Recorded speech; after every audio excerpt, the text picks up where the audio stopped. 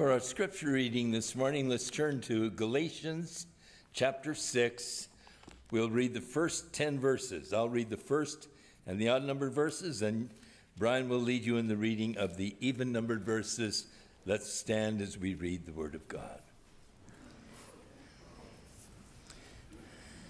Brethren, if a man be overtaken in a fault, ye which are spiritual, restore such a one in the spirit of meekness, considering thyself, lest thou also be tempted. Bear ye one another's burdens, and so fulfill the law of Christ. For if a man thinks himself to be something when he is nothing, he deceives himself. But let every man prove his own work, and then shall he have rejoicing in himself alone, and not in another. For every man shall bear his own burden. Let him that is taught in the word communicate unto him that teacheth in all good things. Be not deceived, God is not mocked. For whatsoever a man soweth, that shall he also reap. For he that soweth to his flesh shall of the flesh reap corruption, but he that soweth to the Spirit shall of the Spirit reap life everlasting. And let us not be weary in well-doing, for in due season we shall reap if we faint not. As we have therefore opportunity, let us do good unto all men, especially unto them who are of the household of faith. Let's pray. Father, we pray that this day our hearts might be open to the work of your Holy Spirit, and that we, Lord, might be taught and instructed from your word. And so, Lord, we just look to you now for divine inspiration upon the word of God as it goes forth this day. And we thank you, Lord, for this opportunity. And now bless, we pray, your people as we study your word together. In Jesus' name, amen. You may be seated.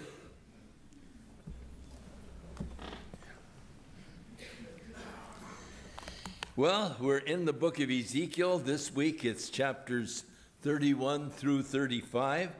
And so tonight we'll be looking at these chapters. This morning, we'd like to draw your attention to Ezekiel 33, verse 31. Here we read, and the Lord is telling Ezekiel, they come unto thee as a people come, and they sit before thee as my people, and they hear thy words, but they will not do them. For with their mouth they show much love, but their heart goeth after their covetousness. And lo, thou art unto them as a very lovely song, and one that has a pleasant voice, and you can play well on an instrument. For they hear thy words, but they do not do them. And when this cometh to pass, lo, it will come, and then shall they know that a prophet hath been among them. In the first part of this chapter, Ezekiel is commanded and commissioned by God to speak God's truth to the people.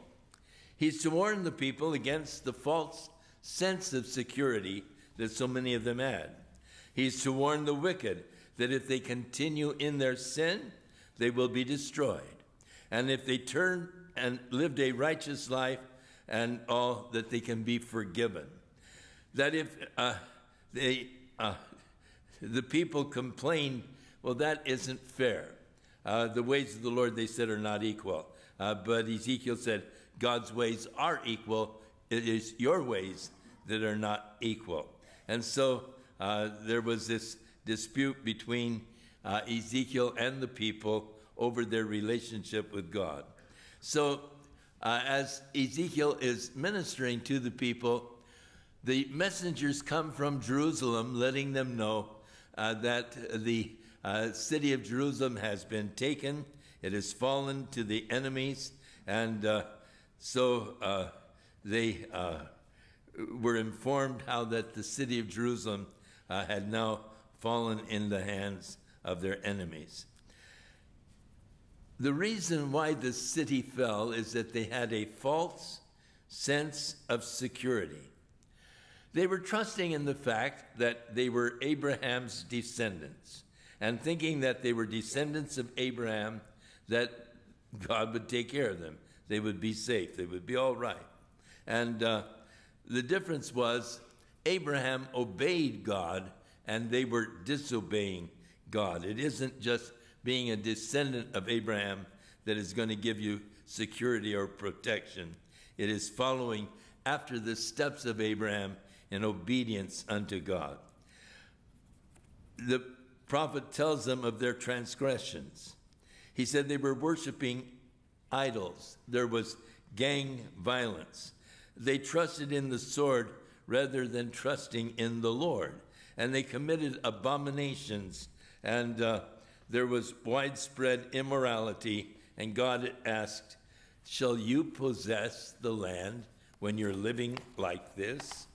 And so with the news of the fall of Jerusalem, the people said, let's go to the prophet and hear what he has to say about all of this.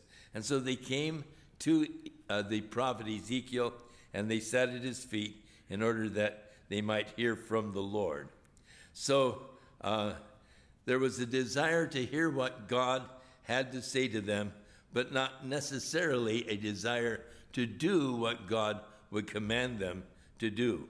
So God told Ezekiel, they sit before you like they are my people. They will hear your words, but they will not do them. For with their mouth they show much love, but their heart is after covetousness. And so one of the great problems of our day and of every age is that people so often hear the truth, but they don't want to obey the truth. So they hear the word, but they will not do the word. We know that the Bible tells us, be doers of the word and not hearers only, deceiving yourselves. There is some strange quirk in our mind that man who hears the word and agrees with it in his mind, and he says, yes, that is right, I should do that, and that is the way to live. Somehow he feels that because he agrees with it, that that's not enough. But that's pretty much the attitude of the Jews there in Paul's day. And so he wrote to them in Romans, behold, you're called a Jew. You rest in the fact that you have the law, and you boast that you know God's law and his will, and you approve of righteous living, and you are taught in the law, and you are confident that you are a guide to those who are blind to the truth, and you can lead them out of their darkness. You feel that you are able to instruct those who are ignorant because you have the knowledge of the truth of the law, but in teaching others, don't you teach yourself? You teach that a man should not steal, but do you steal? You teach that a man should not commit adultery, but do you commit adultery? You disdain graven images, but do you not have idols in your heart? You boast that you have the law, but in the breaking of the law, you dishonor God. For it is not the hearers of the law that are justified before God, but those that do the law shall be justified. I hear what I should do, and in my heart I say, yes, I should do that. And then I know that that's the way I should live. I know that I ought to obey those things. And I think that that's somehow makes me okay because I can agree with it in my mind and in my heart. But it isn't just an agreement. The Bible tells us it's doing it. That's where God is looking for us to be doers of the word, not hearers only. So they answered correctly. The one who actually went out and worked. But in reality, to know and to consent to the truth, yet it is another thing to put it into practice in your life. And, to know it and not do it sort of sets you up for a greater punishment than the person that doesn't really know. Jesus gave an interesting illustration there in Matthew. He said, what do you think? There was a man who had 2 sons, And he said to one, "Go out and work in the vineyard today and help the harvesters." And he said, "Yes, sir, Father, I will go." And so he said that he went to his second son and he said, "Go out and help the harvesters in the vineyard today." And he said, "No, Dad, I have other things I want to do." And so Jesus said, the one who said, "No, Dad," began to think about it and say, it wasn't right for me not to go, and so I'll go and I'll do the work out there. But the one who said, "Yes, sir, Dad, I'll be glad to go," he didn't go. Now, Jesus said, which one did the will of his Father? Not the one who just agreed to go, but the one who actually went. And it's so with people today. Just giving a verbal kind of consent or a verbal affirmation, "Yes, Lord, I will," doesn't really cut it unless you actually do it yourself and you become a doer of the word and not just a hearer. They answered correctly, but the one went out and actually did it, and that's the one whose work really counted. In reality, to know and to consent to the truth and not to practice it puts you in line for greater punishment. Knowledge always brings responsibility. And to know to do good and not to do it, the Bible said it is sin, there in James 4:17. Peter wrote, "It had been better for them not to have known the way of righteousness than to know it and to turn from the holy commandment as was delivered unto them." In Luke 12:48, "For unto whom much is given, of him shall much be required, and to whom men have committed much,